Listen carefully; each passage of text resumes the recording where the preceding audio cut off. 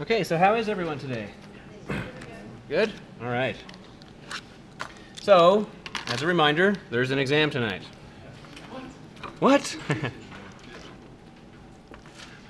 So today's the 28th. So how did the other instructor treat you? Good? His name is Dr. Tahal. He was good. Well, you know, it's hard to switch between, you know, you just get used to someone and then now you mix it all up, you know, it's hard.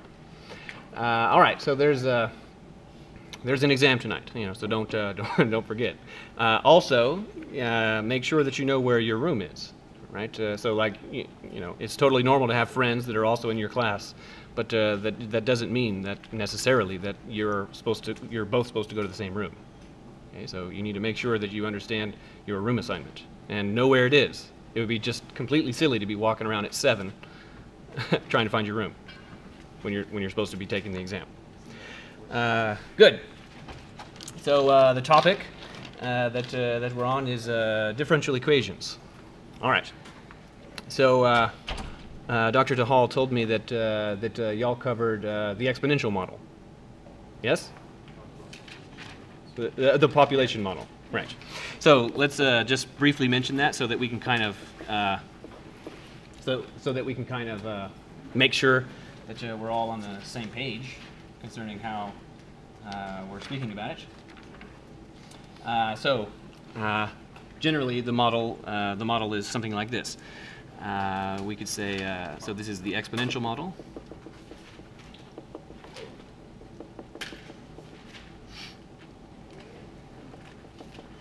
And then what, so the book says t, all right. So then it looks like this, dp dt is kp. So now, remembering that, you know, from differential calculus, dp dt, understanding this to mean a rate. Okay, so what this is saying is that somehow we have a population p.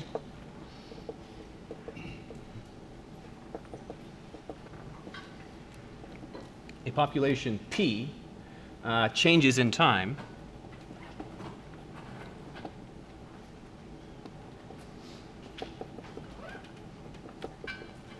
t. So a population p is changing in time with rate proportional to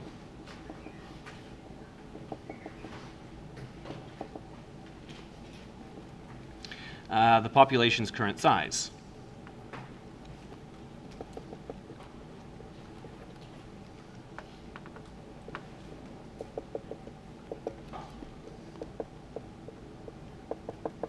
And the constant of proportionality is k. Now, in principle, k can be negative, 0, or positive, but the case where k is 0 is kind of trivial, right? Because then its dp dt would be 0. So that would mean that the population is in fact not changing at all. Okay. So there's several examples of this. An example is literally just a human population. Okay. So like if you go back in time, you know, and or you know, make an estimate for the number of folks that were around, say like in 1900. Now I don't know the exact numbers, but I think it was on the order of 2 billion folks alive about 100 years ago. And then how many folks are alive now? Over 7 billion, around 7.5, right? So then we're getting, you know, as a population, we're increasing.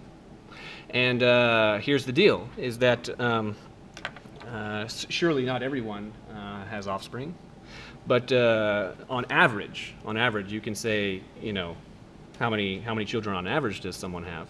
And in the United States, on average, a woman will have 2.1 children. Okay, obviously not, you know, not really 0.1. You know, that doesn't make any sense. But on average, okay, 2.1. So what that means is that you know, What that means is that, because about half the population is male and about half the population is female, 2.1 babies per woman, in the end means that the United States population is growing. Okay, but you can consider other places. For example, in Japan, the number of babies born per woman per lifetime is well, at least I don't know what it is today, but historically it's been something like 1.3, meaning that the majority of women in Japan have one child. Okay, some of them have two. Now, because women constitute half the population, and because women are not in Japan are having less than 2 children, what does that mean about Japan's population? It's decreasing. Okay, so that idea, those are called population demography. Okay, so then the United States has population growth, and Japan has population decline. Of course, there's a lot of things being unsaid, like immigration and what have you. Okay. But the thing to note about that is that in 1900, about 2 billion folks. Then you could figure out how many, say exactly on 1900, the clock turns. How many living people are in childbearing age? Not too young, not too old. Okay, that's some amount.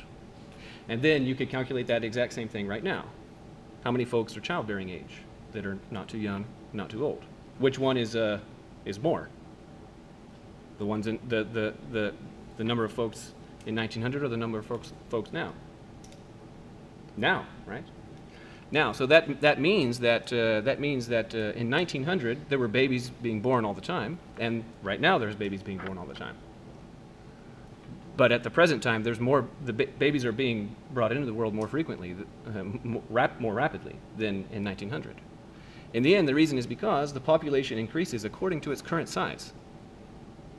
Right? The bigger the population gets, the faster it grows. Okay? Just because there's more folks that are available to be making babies. It's just that simple. So. All right, so that's what it means. The population grows in proportion to its current size.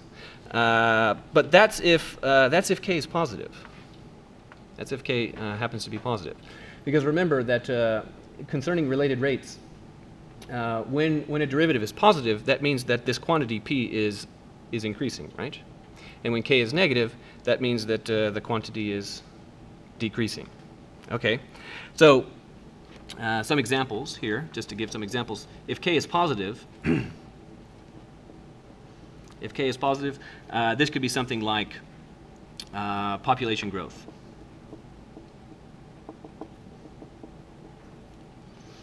For example, human population.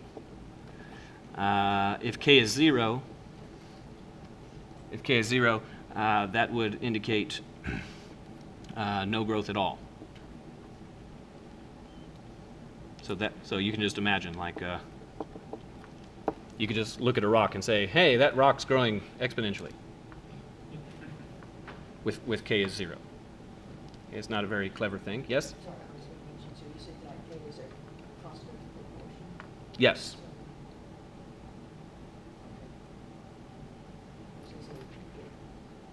I'm sorry? Like depending on if it's 0 or greater or less than 0, the population will change like that?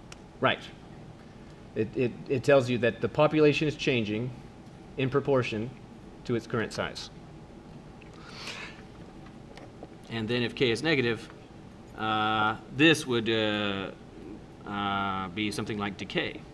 So a prototypical example of decay is, well, you could imagine, what if right here I had a block, a kilogram of uranium. That would be extraordinarily unsafe. But imagine that we have, I've got a block here of uranium 235, better. So I've got a block of 1 kilogram of uranium 235. And then if we patiently sat here and just watched it, after 93,000 years, we'd still have a kilogram of material, but only half of it would be uranium-235. The other half would have decayed to other elements. Eventually, after an extreme amount of time, it would all become iron. Okay, but in the relatively short term, that is to say, only a few million years, they would be lead. Yes? But this also show a type of uranium that would reveal how the Earth is. Yeah, for example. So an example is that you can take igneous rock, that is to say lava, that has cooled, and it makes rocks and it's never been opened before. Then you can figure out, okay, you can calculate the ratio of how much uranium is there versus how much lead is there, and you can figure out how many times, according to that ratio, how many half-lives must that have gone through. Okay, so then, for example, if you start out with 1 kilogram of uranium, then we go through 1 half-life, how much uranium is there? Half a kilogram, right? If we go through 2 half-lives, how much uranium? A quarter, right? Because it would be half of half. And then if we go through 3 half-lives, an eighth, right? An eighth, half, half, half. That'd be an eighth. So the ratio of uranium to lead in this rock that's been contained, no one's messed with it. If you find that the ratio of uranium to lead is 1 to 7, meaning 1 part of uranium for 7 parts of lead, that would mean that we're looking at something that's gone through 3 half-lives. So you would have every reason to believe that this rock is in fact on the order of 300,000 years old. So using that kind of analysis tells us, we can take rocks and we can break them open and look anywhere on the Earth, and we can find that, well, not just anywhere. It has to be old rocks. You find old rocks, and those rocks tell us that the Earth is in fact about, like 4.3 billion years old, which means that that uranium has gone through, however many half-lives is necessary. Interesting. So, decay, and so the typical example is radioactive decay.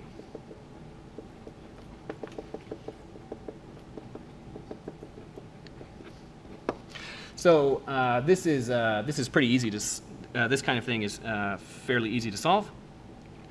And I'll do even a different one. So if this object again is like super hot, so it's like really, really heated, and I just put it here, and it's in the room, okay, and the room is room temperature, then and assuming that the air conditioner maintains the room at room temperature, then this object's temperature will fall slowly to room temperature.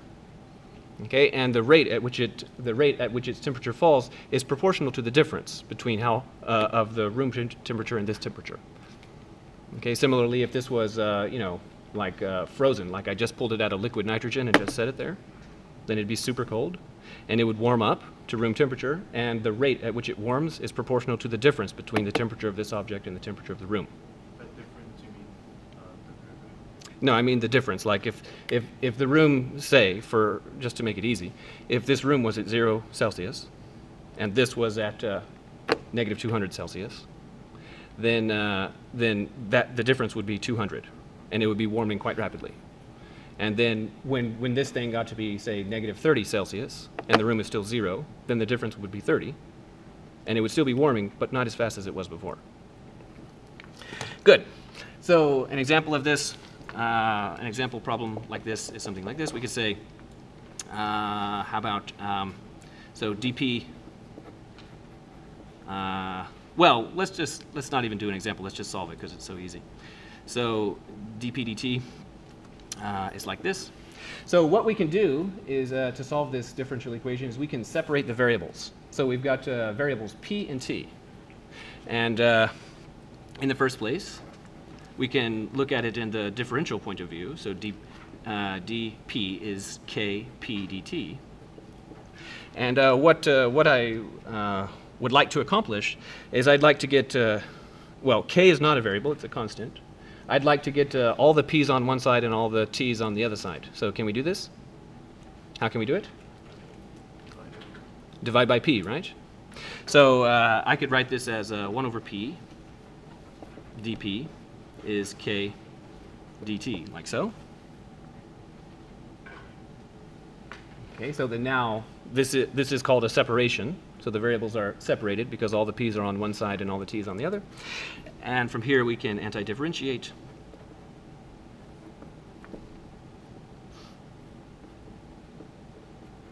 This is easy enough. So what is the antiderivative of 1 over p dp? Log absolute p. And then what is the antiderivative of k dt? Kt. And now we need a constant. So kt plus some constant. Now, the way your problem will be set up, it'll be set up such that for one reason or another, the p that you're dealing with is either going to be always negative or always positive. In the same kind of sense that the amount of uranium, if you're tracking that, is always going to be a non-negative amount, right? You're never going to have a negative amount of uranium. Whereas if you're tracking something like, say, pH, right? pH can be negative, right? I'm trying to remember. So in that case, the variable could be negative. All right. So then now solving. It's been a while since I've thought about that. So we can. How do we get the log to switch sides? Exponential, right?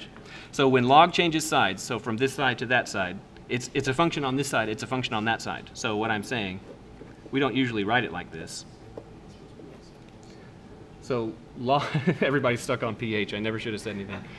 So when log changes side, it changes to exponential. Of course, we do in this class. We usually don't write exp. Usually we write e. So I'll write that.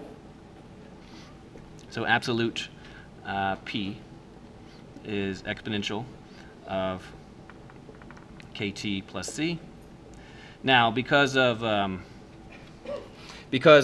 exponent rules, I can take that c out and write this. I can write exponential of c multiplied by exponential of kt, like that, because of exponent rules.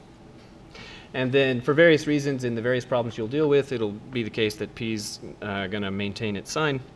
But sort of ignoring that, you could say that the solutions are either going to be p is negative that, negative exponential of c multiplied by exponential of kt, or p is exponential of c multiplied by exponential of kt. Now here's the deal. C is some arbitrary constant, right? So it's the anti-differentiation constant. And then when you take a real number and you compute its exponential, then the result is positive, right? Even if c is negative. So like exponential of 10 is some positive number. Exponential of 0 is 1. What's the exponential of negative 10?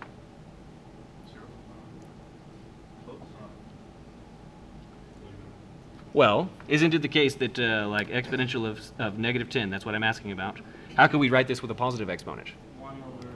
1 over that, right? So exponential of 10 is some number, right? Is some positive number.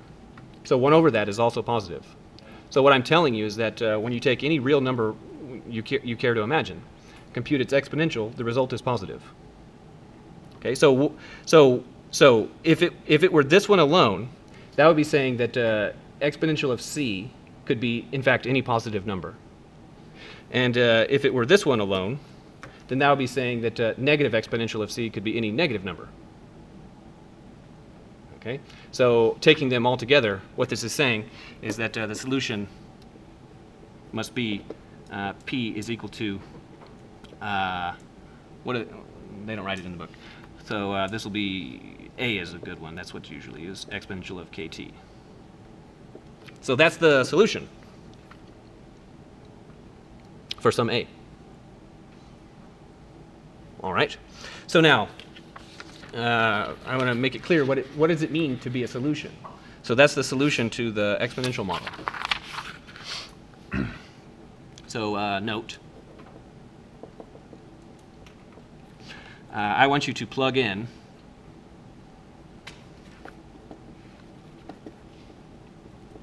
P equal to A multiplied by exponential kt into dp dt is kp. I want you to plug it in there. So remember that dp dt, a synonym for that is to say ddt of p, right? That's what that means. So knowing that, if we take dp dt, then according to that, I can replace that p with a exponential kt. Right? So that's dp dt. And this is equal to k p, but I'm going to replace that p with what? With that. So k a exponential kt. All right. So now I'm going to evaluate this. So now a is just a constant, which means it can be factored out because the derivative is homogeneous. And then what's the derivative of the exponential? E to the kt. And if this were exactly t, we'd be done, but it's not. It's kt. And as a result, what must we do? Multiply by, they use the chain rule and multiply by derivative of kt. So this would be a multiplied by exponential of kt. And then for the chain rule, multiplied by the derivative with respect to t of kt. And then this right-hand side is already finished.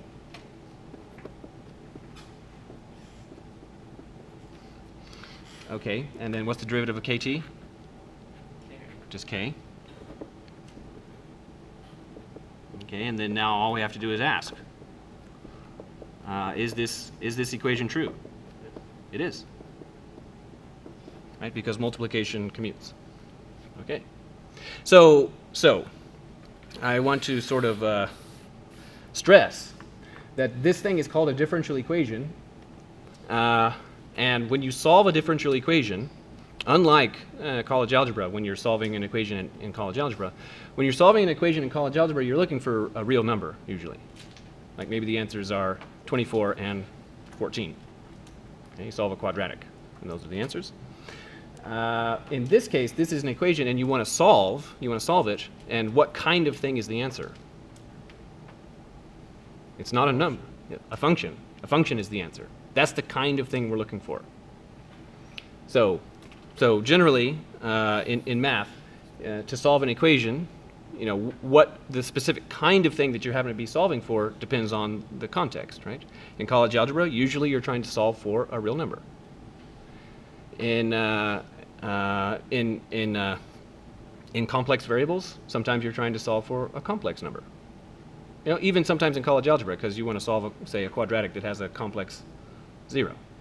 Okay, but in this case, we want to solve this equation means to find a function. And what I'm telling you is that this function is the solution, because when you plug it in, the equation is true.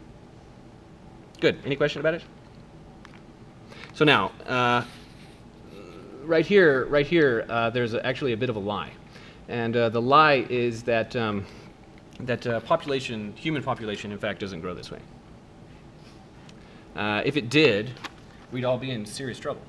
The reason is because in just a few more decades, we'd all literally be shoulder to shoulder, right? There wouldn't be any room for even one more of us.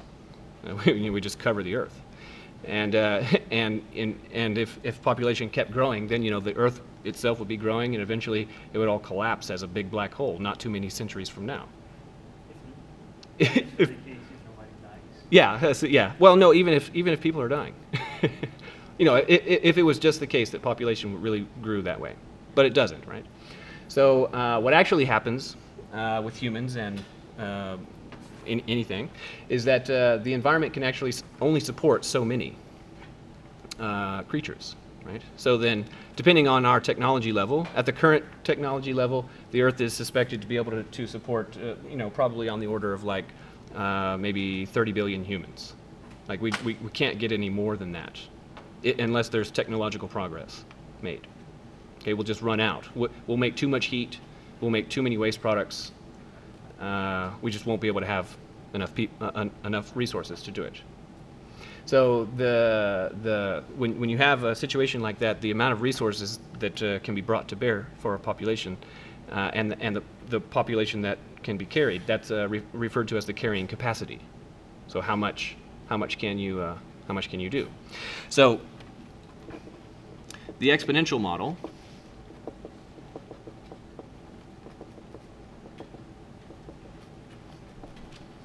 it's called the exponential model, by the way. I think I neglected to mention it. It's called the exponential model because the solution is the exponential function, by the way. The exponential model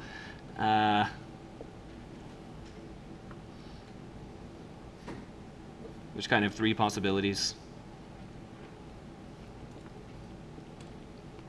for how it looks.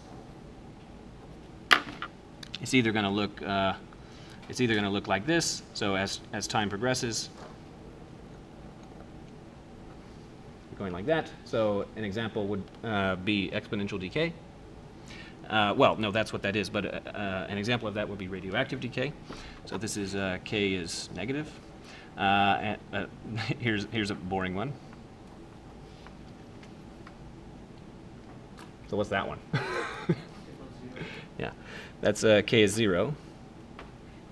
That would be like if you just took a proton, and just looked at it forever. You check, every billion years you check. Yep, still a proton. Boring. Then, if K is positive, then it looks like like this. So that's the exponential model. Now, if human population, at least at the present time, kind of is doing this a little bit. But it can't do this forever because, like I said, we'd eventually be shoulder to shoulder, and there just literally wouldn't be room for even one more of us. Okay, so what really happens when you look at populations is something else. What's actually observed, and it's called the logistical model, or logistic model. So what actually happens concerning that?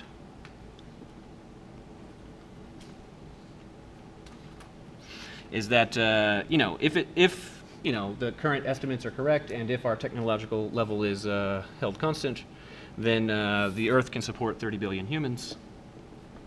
And supposing that never changes, and of course it will change, but supposing momentarily that it doesn't change, what will happen to such a population is that it will be small, and then it will grow, and it'll look exponential for a while. So it's going up quite rapidly, in fact, more or less proportional to its size, and then it slows down and levels off to the carrying capacity. So this curve, this kind of curve, is called a logistic curve, and notably, it goes through a point of inflection. Okay, right there.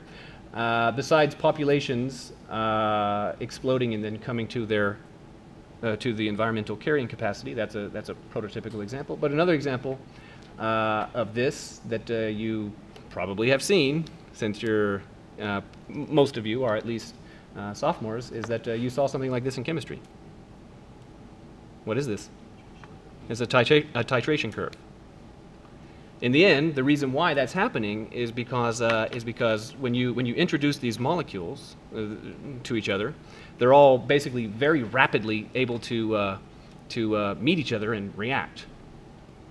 Okay, and so the reaction proceeds can be quite slow, and then you start more or less like running out of say the buffer, and then it starts exploding, and then it levels off.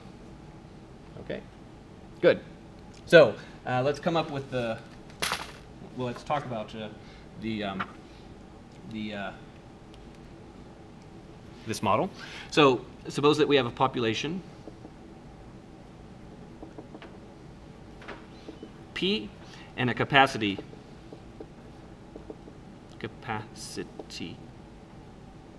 M. So like in the Earth example, we're talking about 30 billion. Then the logistic model is this, that the population will change in time. The population will change in time, and it will be this. So Kp. Now if I was to stop writing right there, that would be exactly the exponential model, right? If I wrote nothing more. And then now I'm going to multiply that by 1 minus P over M.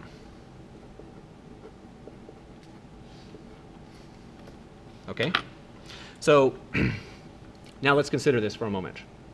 There's kind of, what I want you to see here is that if I consider just the left part of the curve, it kind of looks exponential. Okay?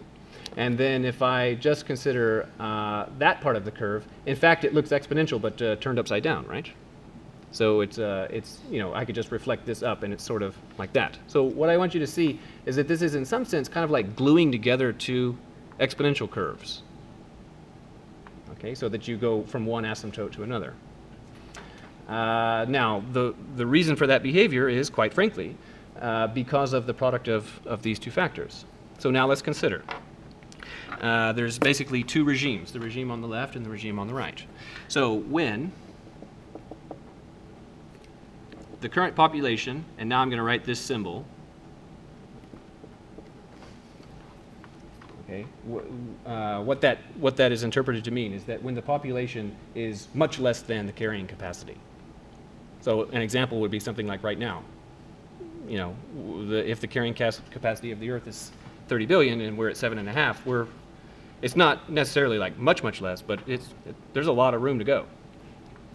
Okay, when that's the case, so when that, then how about this ratio, P over M?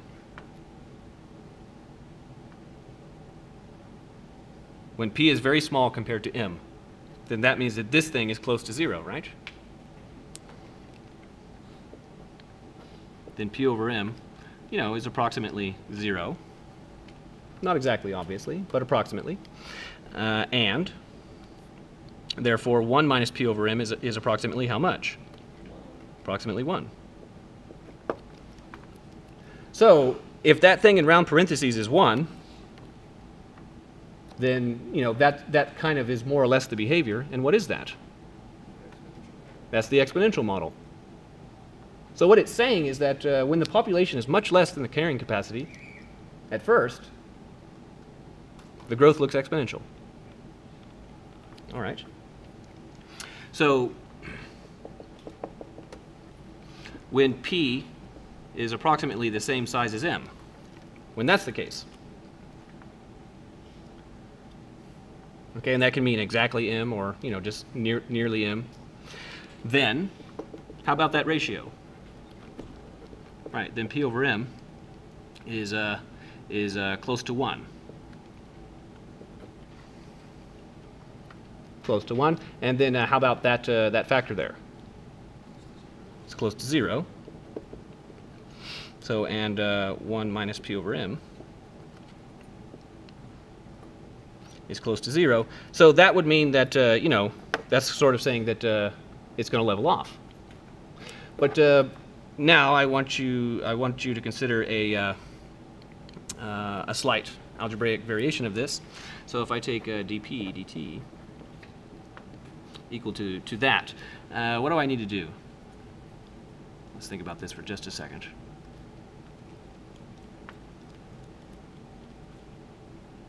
I want to get this m to come out. I want to get this m to come out. What do I need to do to get it out? So I'll say that this is Kp multiplied by, making a common denominator, that would be what? M minus P over M, like that. And then now I'm going to get this, I'm going to move this m out so that this is kp over m, and then multiplied by m minus p. So, viewing it like this, if we're in the case when p is approximately m, then that ratio is 1, and that means that now the model is k multiplied by m minus p. So the difference between how far we have to go, okay, and where we currently are. So that's like an example of that is the heating model, right? The heat of an object changes in proportion to the difference of the surrounding. So the logistic model is like gluing together two exponential models. This is actual population. So for an interesting historical perspective, you might read about someone named Thomas Malthus. Thomas Malthus, who predicted that the Earth is going to end soon because we're all going to be shoulder to shoulder. And there's such a thing called a Malthusian catastrophe, but it won't happen. Good. So any questions so far? We're okay? All right. So now we have an idea. So something like the following. So suppose we have something like this. If we say, to make it abstract now, dy dx is equal to x plus y. Okay. So I don't want you to solve this. Rather, I want you to try and think about what this means. What is it saying?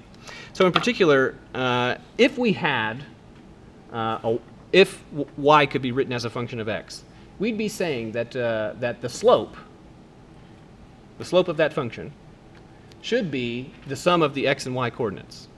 That's what that's saying, right? The slope should be the sum.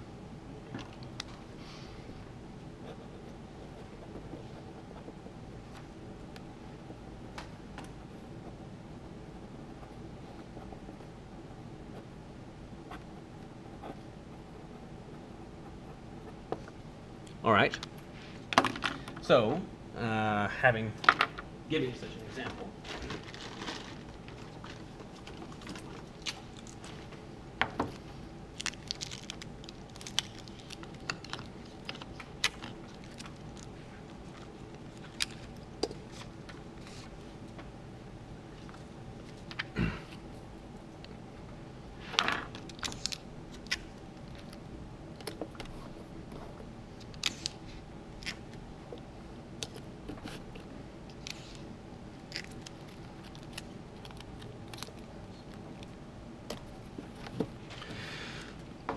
so,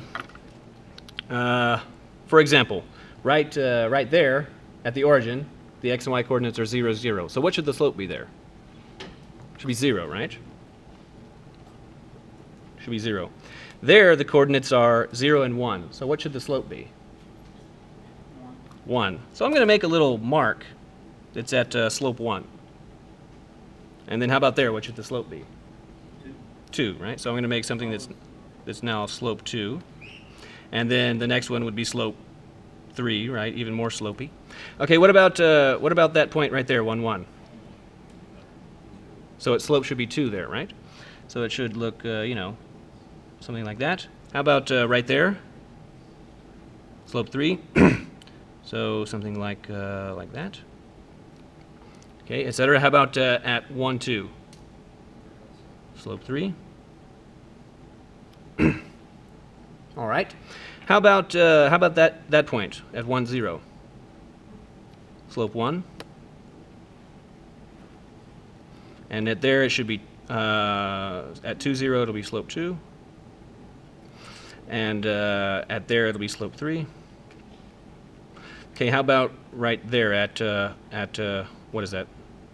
3, 1. So it'll be slope 4. So you know it's getting pretty steep right there. All right, how about right here at -1, 0? The slope will be -1. Okay, and then at -2, 0, it'll be -2.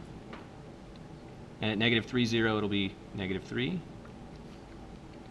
Okay, and at -1, 1, what will it be?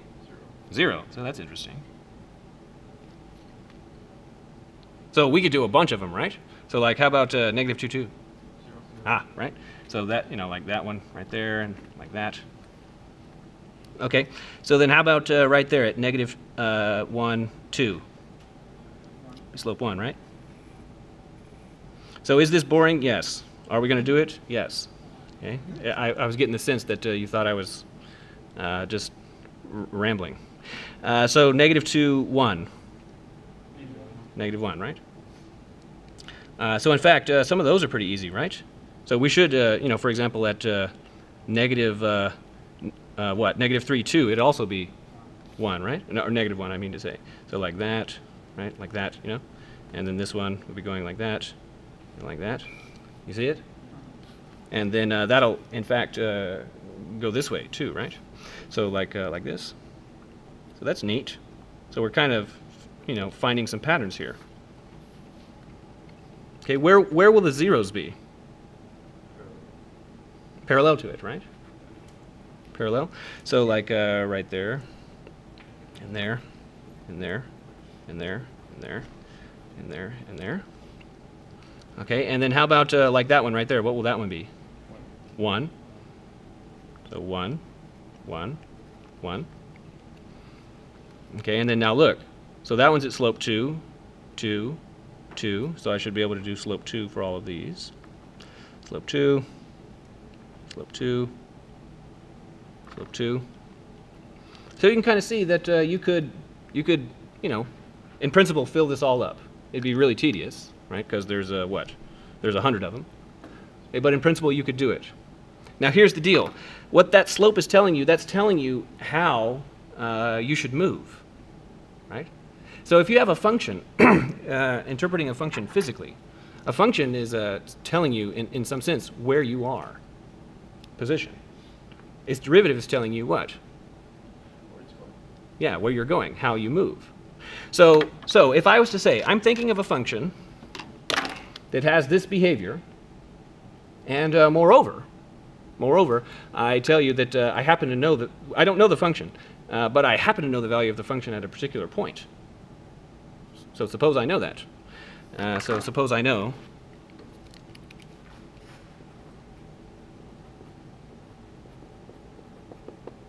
that when x is equal to 0, y is equal to 1. Suppose we know that.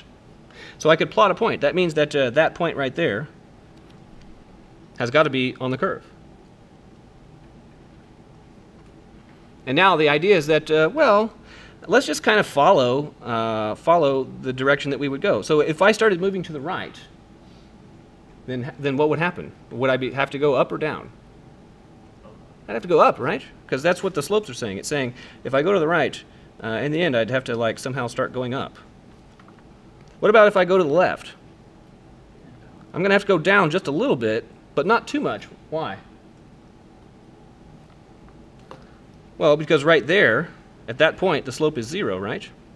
Because that's negative half, positive half. Adding them together, the slope would be 0. So we're going to go down a little bit, and then what? And then we're going to have to follow this. So we'd go down a little bit, and then have to start following. Okay, and if you were to do this, it would go up. So this is giving you an idea. How should this function look? So this red thing that we're talking about, it's called a slope field. Okay? In the end, math and physics have this idea that when you've got a grid and you start putting a thing at every point, it's whatever kind of thing that is field. So like we're putting slopes everywhere here, so this is called a slope field. If we were putting little vectors, then it would be a vector field. And if we were putting just regular old numbers, that is to say scalars, then it would be a scalar field. And if we put strawberries everywhere, it would be a strawberry field. Got one. Okay, so now you might think I'm not really sure how useful all that is. How could a slope field actually be that interesting? Well, I have something under here. Okay, and here I have a thing. So I'm holding it still. So can you see that little red and blue thing there? See how when I move it around, it's kind of moving? So like, I could, if I could plot in space, that is to say in space, I put little slopes, I could like say, okay, slope there, and then, record that, and then there, record, record, record, record, record, record. Okay, that would be something potentially interesting to look at. Of course, what am I obscuring here? Magnet. A magnet, right? And the purpose of this is, to tell you, to let you play with and understand the direction of the magnetic field. So I'm obscuring a magnet there, and then to help even more, perhaps.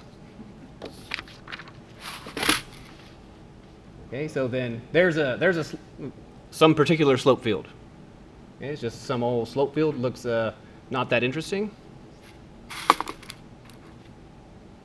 Okay, so then twisting it that way doesn't seem to do much. That's interesting. But if I, if I do this, okay, what if I twist it this way? Oh, interesting.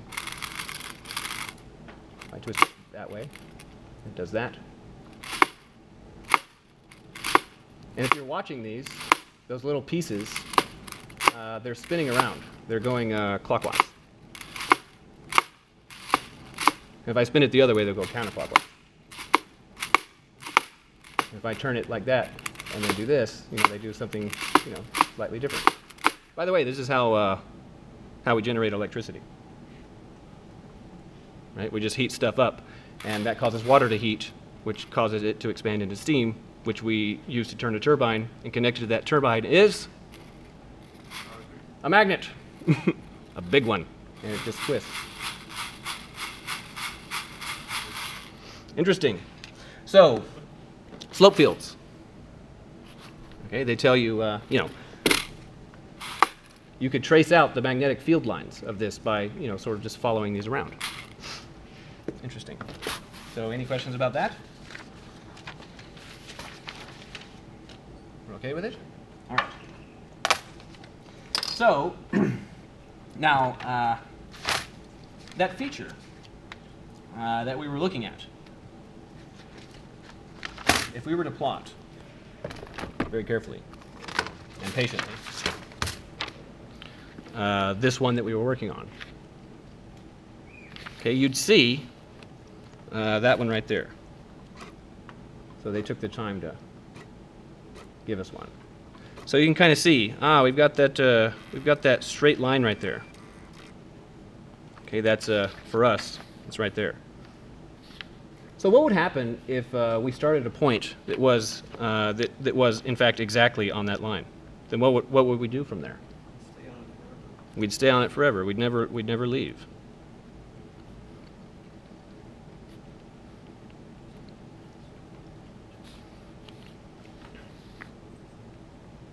Interesting. All right. So that's a neat curiosity. So any question about that? So now, if I gave you a different differential equation,